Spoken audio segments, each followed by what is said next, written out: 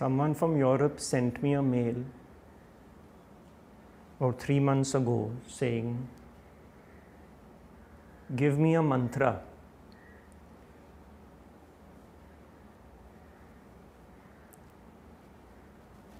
So I said, there is no mantra to give here. It is the understanding. My own teacher never gave mantras.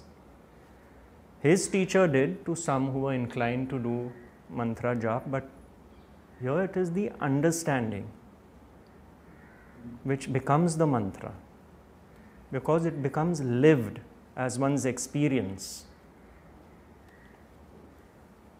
But he kept insisting. He said, give me a mantra. Every email, give me a mantra. So I said, all right.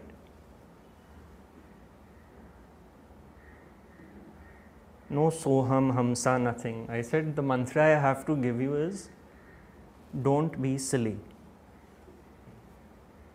I said, whenever during the course of the day a thought comes of blaming someone, tell yourself, don't be silly. When the thought comes of blaming yourself, tell yourself, don't be silly. When you want to condemn someone, tell yourself, don't be silly. And you will be surprised as to how many times a day you will start chanting this mantra. Because you will realize automatically that everyone says, thinks, feels, hears based on their genetics, their conditioning, and how God has made them.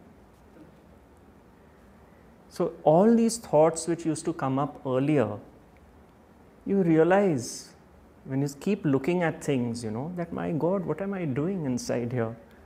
I'm blaming someone for something they are supposed to have done.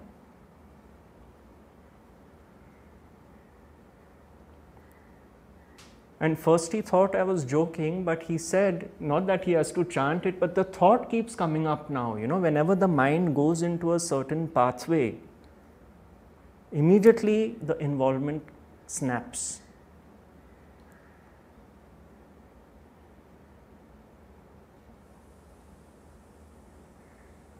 And the idea of a mantra is to cut off the involvement. Freeing the mind, mantra, which is freeing the thinking mind.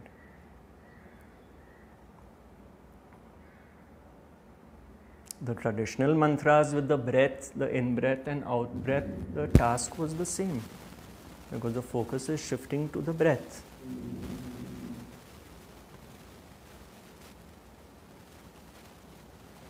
But what are we repeating throughout the day in our minds?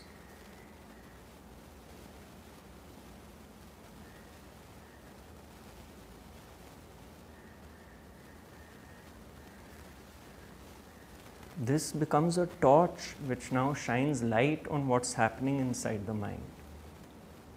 More like a floodlight than a torch.